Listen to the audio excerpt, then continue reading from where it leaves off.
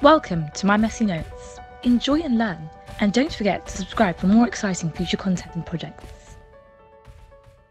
Today we're going to be discussing Mallory-Weiss syndrome and Boerhaave syndrome.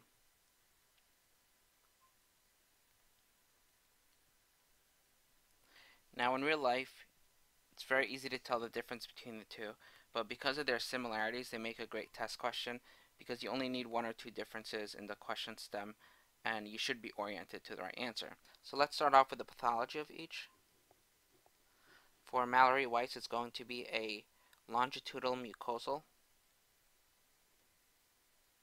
laceration,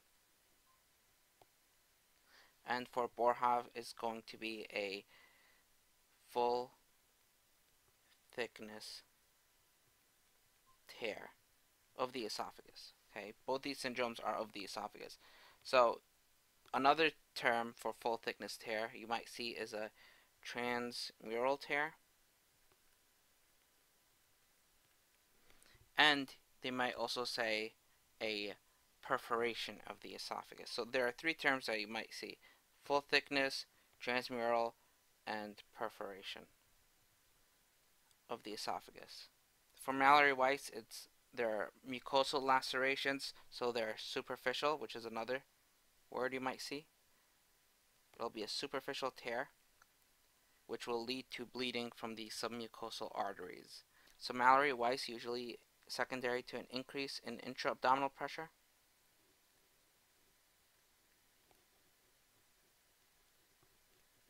With Boerhaave, the perforation is a result of an increase in intra-esophageal pressure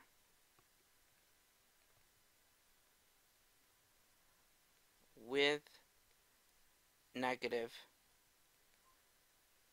intrathoracic pressure. So you can imagine this, an increase in intraesophageal pressure with negative intrathoracic pressure, which then causes the rupture of the esophagus. It's a full thickness tear of the esophagus. This increased intraesophageal pressure is due to the contraction of the cricopharyngeus muscle and the closing of the pyloric sphincter that happens when a person vomits or retches. So the way you should think about it is think of Boerhaave syndrome as boar. So a wild boar goes crazy, goes right through the esophagus, causes a full thickness tear, causing all the gastric contents, the saliva, the bile, acid, to enter the mediastinum. So the boar goes right through the esophagus, full transmural tear, full thickness tear, while Mallory-Weiss is the opposite. It's just a mucosal laceration that causes bleeding from the submucosal arteries. So next we'll talk about the location of each tear. For Mallory-Weiss, the location will be in the distal esophagus and proximal stomach, so it'll be just below the gastroesophageal junction. However, on exams, it never says just below, it just says gastroesophageal junction. So if you see gastroesophageal junction, that will be your answer. Okay, gastroesophageal junction will point you to the direction of Mallory-Weiss immediately. For Boerhaave syndrome, the location will be the distal esophagus, but the left posterolateral portion of the distal esophagus. So left distal posterolateral esophagus. And the reason this happens in the left distal posterolateral esophagus is because this is where there's anatomic weakness in the intrinsic muscles of the esophagus. And this is relatively important because the clinical appearance of a patient with Boerhaave syndrome depends on where the transmural perforation or tear is. Keep in mind, this is just for Mallory-Weiss and Boerhaave syndrome, this is just where it's more likely to occur. For Mallory-Weiss, it's more likely to occur in the gastroesophageal junction, and for Boerhaave syndrome, it's more likely to occur in the left distal posterolateral esophagus. However, it can happen anywhere along the esophagus. So now let's talk about patient history. They're going to be exactly the same. For Mallory-Weiss, the patient will have a history of vomiting and retching. For Boerhaave syndrome, the patient will also have a history of vomiting and retching. Boerhaave syndrome is an esophageal perforation that's caused by vomiting and retching, not any other cause. However, Mallory-Weiss can be caused by anything that can cause a laceration, a superficial laceration in the esophagus. So it can be something like an NG tube or an endoscopy or a blunt abdominal injury. It could be anything that causes an increase in intra-abdominal pressure, like you'll see vomiting on exam, but it could be coughing or lifting. So basically anything that causes a superficial tear is Mallory-Weiss syndrome. However, Boerhaave syndrome is specific to vomiting and retching, which results in a full thickness tear of the esophagus. So you can't have an injury to the esophagus that's caused by some other means and call it Boerhaave syndrome. It won't be Boerhaave syndrome. It's just an esophageal perforation. So something that I see in questions that might not necessarily be true anymore is that Mallory-Weiss syndrome patients have a hiatal hernia. Now, it used to be thought that every patient that had a Mallory-Weiss tear also had a hiatal hernia, but this is no longer the case, but it still might show up on exam. So if you see hiatal hernia, definitely think of Mallory-Weiss, and I've seen that on a few questions, so keep that in mind. I should point out that some people like to say Boerhaave syndrome is more for the chronic alcoholic, and Mallory-Weiss is more of the acute binge drinking individual. However, that really doesn't help. They could both be as a result of acute binge drinking. So just know vomiting and retching, for whatever reason they're vomiting or retching, whether they're alcoholics or bulimics, vomiting and retching, doesn't matter if it's acute or chronic, that's what you'll see in patient history, and that's what's important. So now let's talk about the clinical symptoms. For Mallory-Weiss, it's going to be a sudden onset of hematemesis. And that's the main thing about Mallory-Weiss. It'll be hematemesis. Okay. And depending on the amount of bleeding, if there are copious amounts of blood loss, the patient might have signs of hypovolemia, like delayed capillary refill. The patient may be pale, cool, have clammy skin, be tachycardic, hypotensive. However, what you need to know is that there will be no dysphagia. And I obviously emphasize a negative here because Boerhaave may have dysphagia. But if you see dysphagia, it's not Mallory-Weiss. While there's no dysphagia in Mallory-Weiss, you might have a dynophagia. So you will not have difficulty swallowing, but you may have pain on swallowing foods and fluids. So no dysphagia, you might have a dynophagia. For Boerhaave syndrome, no Mackler's triad. No K-N-O-W, not no.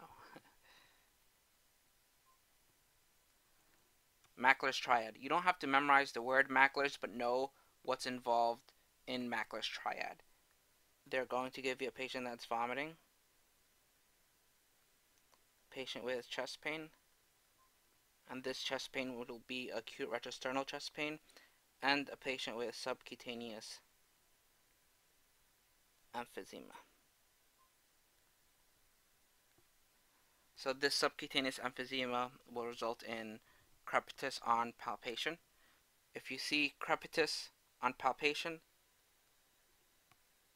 of the chest wall, it's going to be Boerhaave syndrome because that's just an indication for subcutaneous emphysema. Now, as I said before, you don't need to memorize the word Mackler. You just need to know what's involved with Mackler's triad, which is vomiting, chest pain, subcutaneous emphysema. However, you need to know Hammond's sign.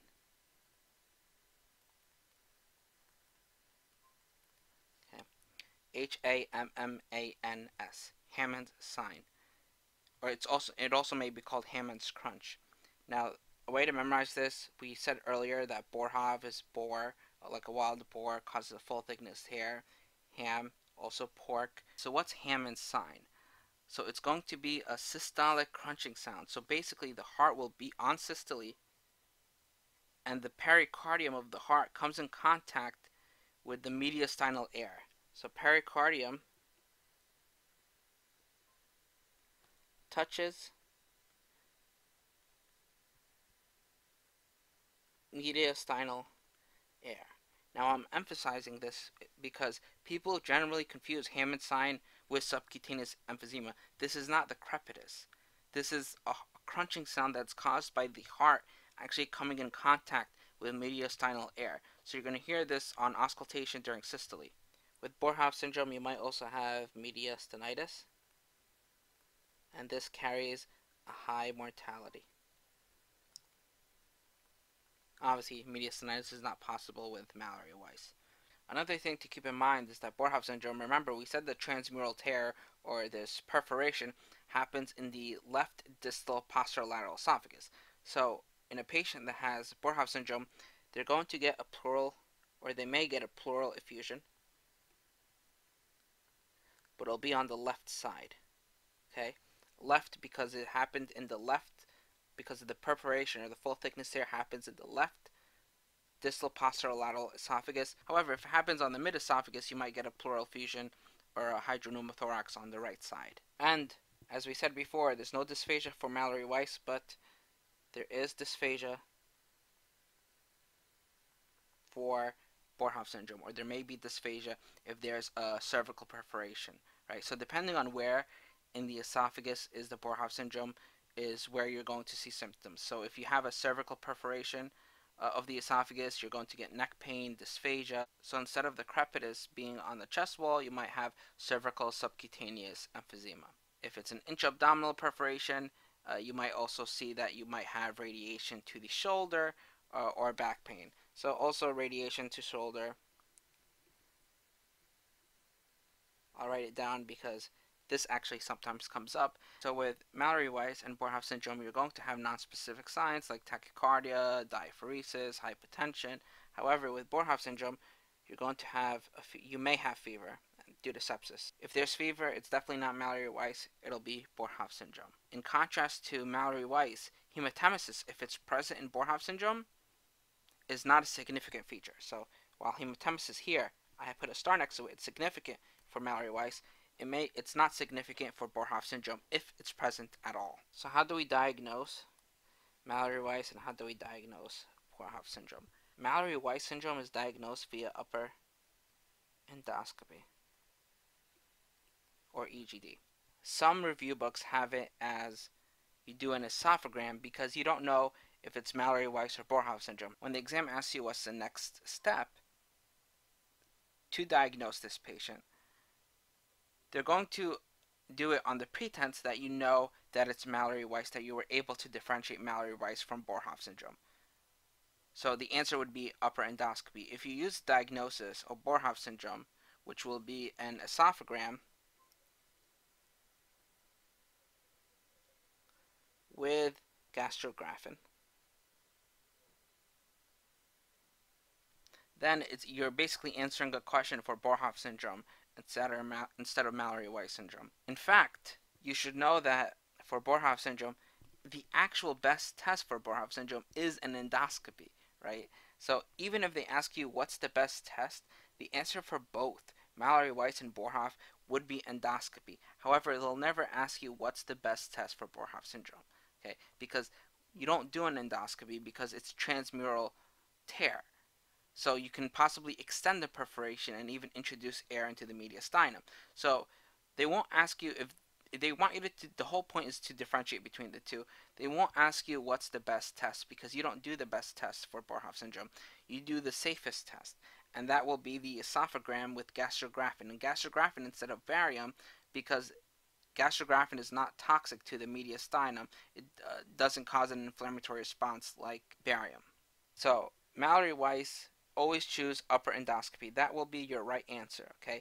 Boerhaave syndrome, even though, the best test is actually physically looking in the esophagus, right? I mean, that's the best absolute test. You know what's going on. However, you don't want to do that in Boerhaave syndrome. Like I said, you don't want to extend the perforation or introduce air into the mediastinum. You do an esophagram with gastrographin, the water-soluble contrast. Now, if you don't see anything for Boerhaave syndrome with an esophagram with gastrographin, then you do it with barium, because barium is better than gastrographin. It's better at visualizing the small perforations. If you still don't see anything, okay, so this is if you don't see anything. If you still don't see anything, then that's when you're going to use an upper endoscopy, okay? So only if you still don't see anything with the barium, that's when you do an upper endoscopy.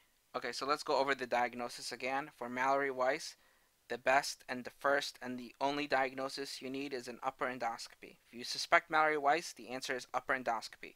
For Boerhaave syndrome, the diagnosis will be an esophagram with gastrographin. That's the first test you use. Okay? Keep in mind, for Boerhaave syndrome, the best test is still an endoscopy, but you can't do that. You have a tear in the esophagus, you have a full thickness tear, you can't introduce a scope in there. So you do an esophagram with gastrographin. Then if you don't visualize anything, you do it with barium, right? A gastrographin with barium. Then if you don't demonstrate any signs of perforation there, then you do an upper endoscopy. So what about treatment? So for Mallory-Weiss, it's usually a self-limited condition, so it heals spontaneously. However, you don't know why they have hematemesis, so you treat it like any other GI bleed. So you give them 2 large bore IVs, IV fluids, you type in cross, you transfuse as needed, you give them PPIs, and you call for a GI consult. On exams, what you need to do is you need to give them IV PPIs first, and then you do an upper endoscopy. And with the upper endoscopy, you have numerous therapeutic modalities. You can do an endoscopic band ligation, provide hemoclips, or electrocautery. However, know that the wrong answer will be epinephrine. Okay, so no epinephrine. In the answer choices, they'll always have just an endoscopic modality, right? Epinephrine by itself as a monotherapy is inefficient because there's a high risk of recurrent bleeding. For Boerhaave syndrome, the treatment will be surgery. You make them MPO, you give them IV antibiotics, TPN, PPI. However, the answer on exams will be surgery. Okay. In real life, you don't always have to give surgery for Boerhaave syndrome. It depends on if the perforation is contained or free. However, for your exam, Boerhaave syndrome, it's always surgery for treatment. For Mallory-Weiss, treatment is IV PPI, endoscopy, which has multiple therapeutic modalities, and if you don't see anything on endoscopy because the bleeding might have stopped, you just discharge them on PO, PPI. Alright, thank you for watching.